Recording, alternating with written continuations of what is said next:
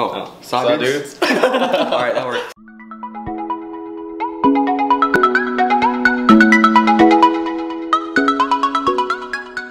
What's happening, people? This is Daddy Russ, joined by John. Antoine. And we love junk foods. Right. And today, we're gonna give a non-expert review on this birthday cake Oreo. Okay, let's try them. Let me see if there's anything interesting here. It's ordinary Oreo. Says stop, like the other wrapper. Stop, open with pull tab on top. Yeah, it has the birthday cake drawing in there. Birthday cake picture. Nothing interesting. Sniff test. Oh, sniff test. Ooh. Ooh, this one's different. Oh, smells just a bit fruity. Yeah. Smells really artificial. Like really sharp, sweet, artificial sugar. Birthday cake. Whoa. Oh, it smells like icing. Yeah. Just like that. Just like that. Oh, let's see. Oh, okay. Here's how it looks like inside. Like any other Oreo packs. It has that sprinkles inside. Check it out. It's good. Looks like shards of M&Ms.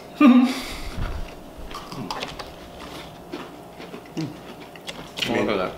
I know. Besides the sprinkles. Quality control. Look at this. It's blank. See? It's blank. There's nothing in there. Gotta step your game up. Look at that.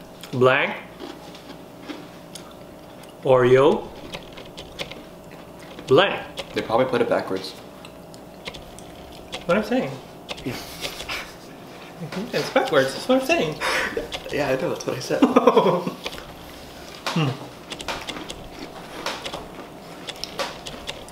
It's okay. It's okay. But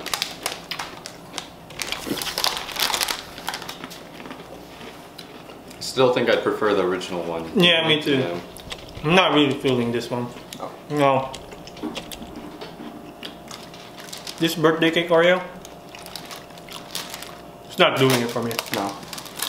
I still find more interest in the thin ones. The Oreo. Yeah. So what do you think? What's your final review? Solid 2. Solid 2? Solid 2, yeah. I'll give it a 3 just because it tastes like the original one. Just a lot prettier, but nothing too dramatic. Yeah. I would give it a 2. It's not that good. I would skip it and just get the original one.